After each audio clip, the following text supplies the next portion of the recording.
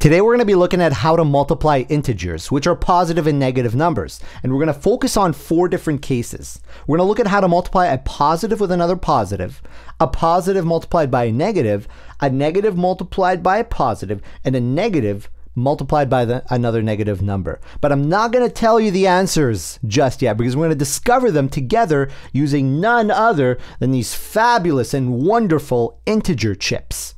And these are fantastic to learn this stuff at first because it teaches you how to think, which is a good thing, because then you'll understand things better and you'll remember it a lot longer than if I just spilled the beans and told you the answers.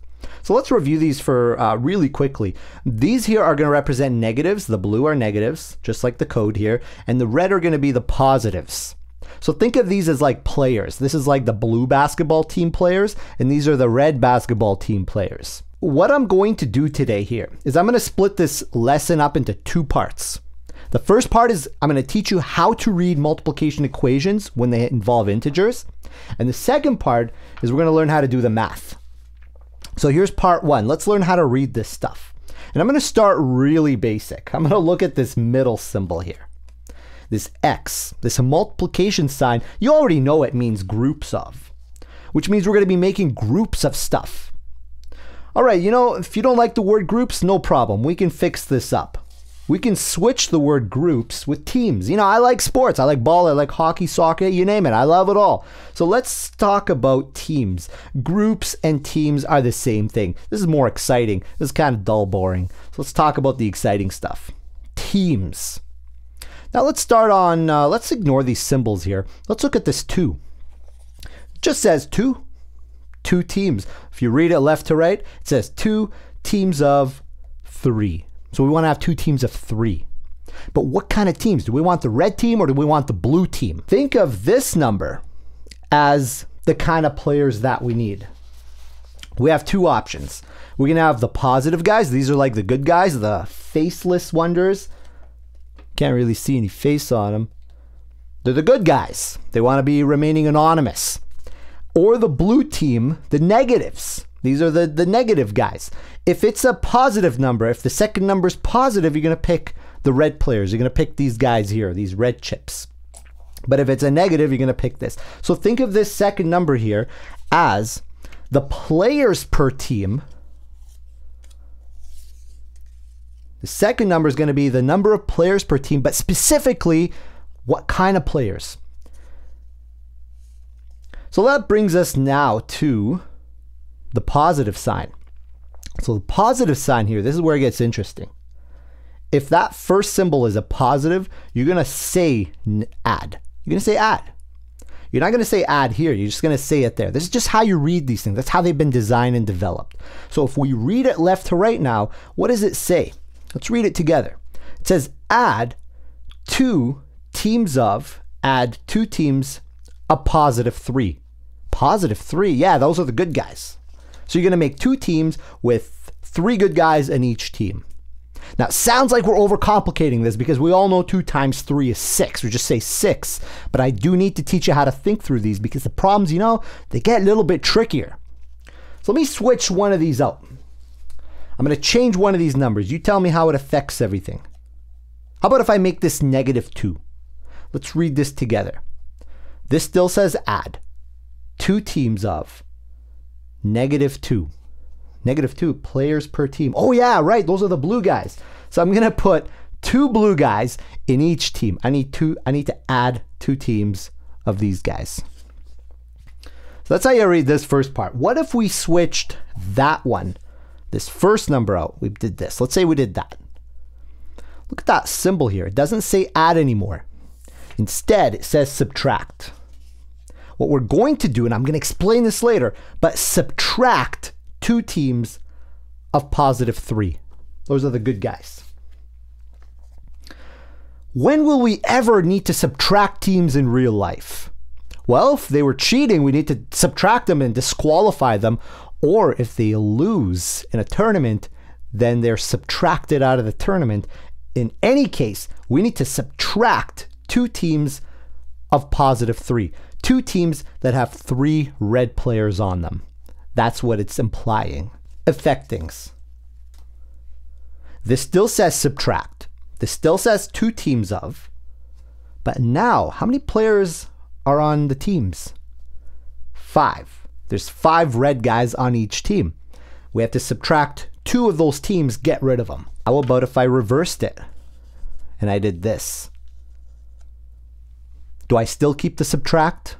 Of course not. I have to get rid of that and put the add back on, the addition. So now I'm going back, I'm adding 5 teams of -2. I don't need these guys, I need these guys now. The blue team. I need to add those teams. When would we ever need to add teams in real life? Well, if you want to play ball, right? You need to start a tournament. You say, hey, look, we need to add 5 teams to our tournament roster. So we need to add 5 teams with 2 in each team. It's kind of like, 2-on-2 basketball. Most of it is 3-on-3. Let's call it 2-on-2 basketball. The negative here, though, it just tells us the kind of team it is. Either you can have the red team or you can have the blue team, which are the negatives. So, if we're feeling good about reading this, let's go ahead and talk about a few rules. Here's the rules for multiplying integers. The first number, which is what we just looked at, tells us to either add or subtract a certain number of groups. That's what it tells us. The first number tells us that.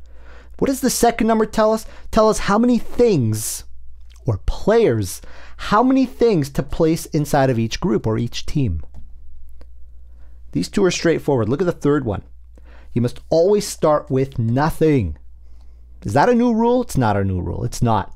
Back in grade 4, grade 3, when the teacher said, hey, do 3 times 2, use these chips, start building it. Well, you always had nothing on your table, and then you started putting things down. So this is going to be important here. We're going to come back to this. You got to start with nothing.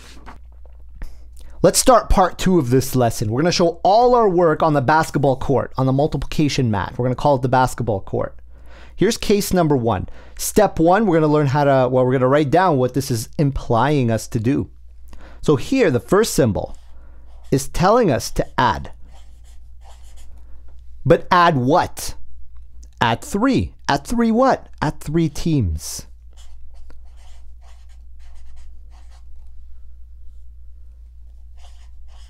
Add 3 teams of +2. These are the red guys. This is the red players. So we need to add to our tournament 3 teams of +2. So we go ahead, we get a team of +2. This is ridiculously simple. We say you're one team, you're another team, and you're another team. We added those teams to the floor. Now remember, I need to start with nothing, and I did. I had an empty floor, I added them on. It's perfect. My answer, we'll just count them. It's going to be +6. Let's jump to number 2. Here what the question is saying is pretty much the same thing, except we're not going to add 3 teams. We're going to add 4 teams of +3. So we're still looking at the good guys. We need the red team, but I'm forgetting something. I need to start with nothing. So let's clear the court. Court's clear. Now add 4 teams of +3. This is really simple. You just go 1 team, 2 teams, and put your 3rd team down, and we're done. Oh no, we're not. We need 1 more team. And you can see altogether we have 12 players. So we say +12.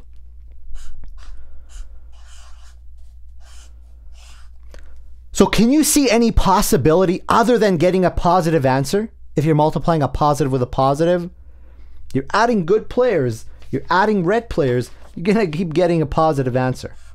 So positive multiplied by a positive will always get you a positive answer. Here's case number 2. We're going to multiply a positive with another negative number. So reading it, let's start reading this properly. We're going to say add 3. That doesn't change. Add 3 teams of -4. We know that -4 is talking about the blue players. So we need to have 3 teams. We're going to add them to the court. We're going to add them on 3 teams of -4. There's 1 team. There's a 2nd team. And there's my 3rd team. I've added them. I've got 12 blue players, so I write -12. Negative meaning they're blue, they're team blue. Look at this one. I gotta clear the board. Start with nothing. Let's go back and clear the court. Now we can attempt this problem. It says add 2 teams of -5. -5, yeah, that's the 5 blue players on each team. So we're gonna put 5 guys here and 5 guys here. 5 guys. We're gonna have 10 players all together. So we're gonna say -10. Let me ask you something. If you add teams of blue, is there any way you're gonna get red? No, you're not. Your answer will always be in negatives, in blue players. So we can be pretty certain about this, is that if you add teams of blue, you're always gonna get blue as your answer, the negatives. So now we know that a positive multiplied by a negative is always gonna be a negative. You know what? If you ignore these symbols, you just go 3 times 4, you get 12. Look at the symbols, negative. 2 times 5, 10. Look at the symbols, negative. Here's case number 3. What do I do before I start? Gotta start with nothing. I gotta clear the court. Now take a look at this question. How do we read it? I'm gonna write subtract. Subtract what? Subtract 2 teams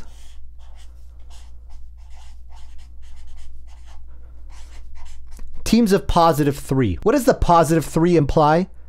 It implies the red team. We're talking about 3 red players. Subtracting 2 teams of +3 off the basketball court that starts with nothing. Well, I've got a problem now because I can't really go into my court and pull players off. I can't do that. There's nobody to pull off. So what do I do? Here's what you do. Remember back to the addition of integers using tiles? We used a concept called 0 pairs. Remember 0 pairs? If you put a red player with a blue player, they're worth nothing. This is +1, this is -1. Together they cancel out, they make 0. This is like saying 0. And look what I've done with my 0 pairs make nothing symbol. I've color coded them. Remember, a red and a blue cancel out. I'm so proud of myself for this. Check it out. These cancel out to make 0. These cancel out to make 0. 0, 0. These 2 go together to make 0. 0, 0, 0, 0, and 0. Check this out. 0, 0, and 0. This whole thing, I made a sign talking about 0 pairs, and the entire sign is worth 0. I just thought I'd worth noting. So anytime you need things, you got to subtract players. Just put 0 pairs. Just put them down. So you know what we're going to do? We're going to put a pair here. We'll put a pair here. Just team them up. Red with blue. Red with blue. Go like this. How many players do I have to remove altogether?